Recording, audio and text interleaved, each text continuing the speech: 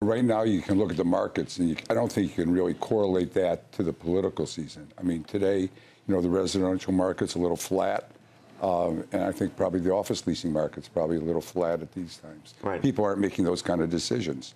Now, is that because of politics, or is that because of the economy?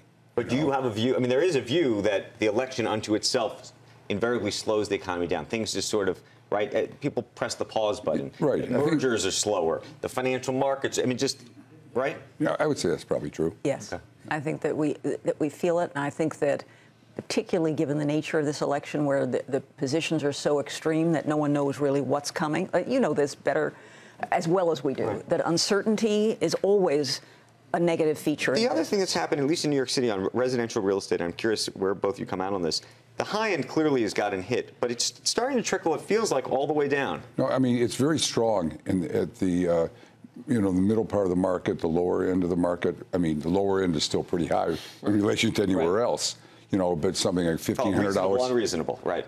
I mean, today, like in New York, which would be, the highest prices anywhere else, like $1,500 to $2,000 a foot. That market for new condos is very strong.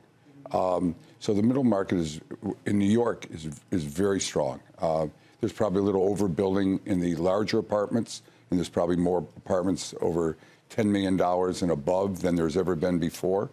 But the market, it's in that area, it's pretty flat. Right.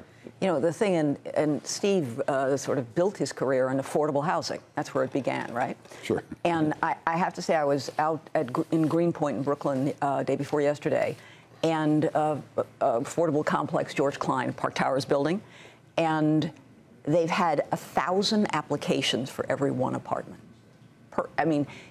So that it's really about price. Right. And I think the way you've adjusted the Hudson Yards pricing has been reflective of the fact that it's not going to be a billionaire's row situation. Let me ask you a question. We talk about interest rates all the time and how low they are and whether it's creating bubbles. When you look at all of the building, at least that's going on in this city, including, by the way, Hudson Yards, do you look and say to yourself that this was a function in large part of a remarkable low interest rate policy and whether that is creating a bubble of some sort?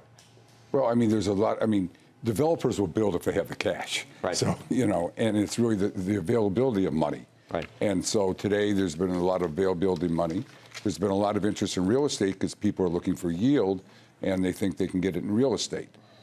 So there's been a lot of, rental construction really across the country, especially in New York. So I think the rental market's a little soft. I think it'll catch up because there really is a demand there. But I think it's more the availability of money in real estate in terms of development, not necessarily, purchasing.